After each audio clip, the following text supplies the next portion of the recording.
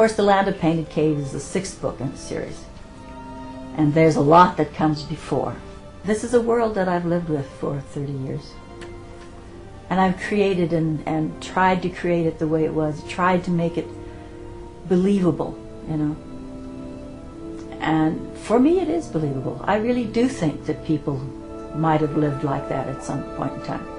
Might have gone through the same kinds of troubles and agonies, you know, but if I never write again about Ayla, I will probably miss her very badly. She's like a friend, you know. She's somebody that I know more intimately than I know a lot of my good friends, you know. And I was so glad when Ayla and Jondalar fell in love with each other, you know.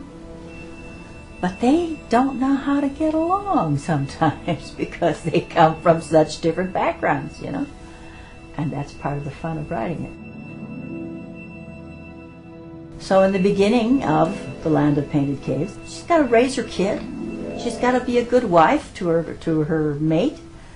And she's studying to be this healer, shaman type figure, and there's a lot to learn. In The Land of Painted Caves, you know, they traveled to Jondalar's home.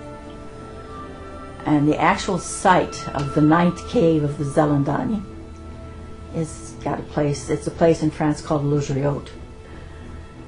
I remember the first time that I really went into a like Lascaux cave. Okay, we go through this whole process. You got to go in through one door, and then there's another door you go in, and you wait there for a while, and then you finally get into where the cave is, and it's going downhill, and so I'm watching my footing. You know, I'm not really looking around too much. I'm walking down because the path goes downhill. And I finally get to the bottom, and there's a railing there. And I looked up, and I went,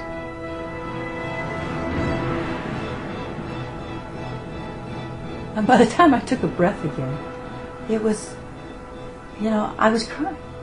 I was in tears. It was so, for me, it was an overwhelming